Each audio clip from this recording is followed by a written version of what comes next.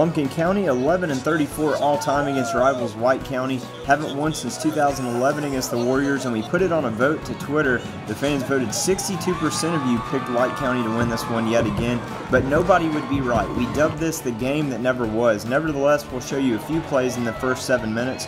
Junior Chandler Woodham helps Lumpkin nickel and dime its way across midfield, but disaster strikes just before the Lightning cost this one up.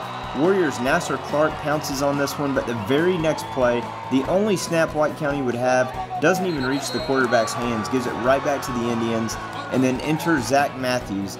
The senior puts the best play of the contest on the highlight reel. It won't even count, but a solid gainer up the middle.